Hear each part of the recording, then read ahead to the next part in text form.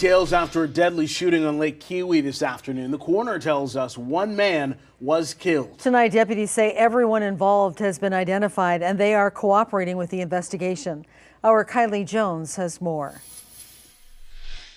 The Oconee County coroner says that man appears to have been shot in the chest. We spoke exclusively with the man who called 911 and watched it all unfold from his backyard. This is a pretty crazy incident, I'd say pretty much anywhere, especially for a Tuesday. Shocking moments as a man looked out on Lake Keowee from his patio.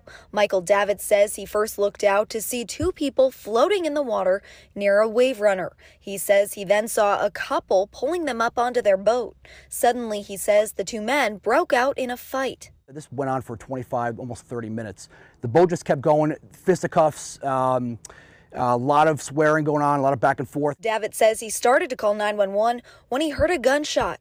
I was screaming with them, like, what's going on? You guys need any help? While on the phone with 911. Oconee County deputies say a 29-year-old man was shot in the chest on a pontoon boat. When I did not immediately think it was a gunshot, it was kind of more of a shock moment for me, just witnessing this entire thing, so I wasn't really sure what it was. Deputies say there's no danger to the public. Especially in an area like this, in a community like this, not something you would ever expect. The coroner says the name of that man shot will be released tomorrow.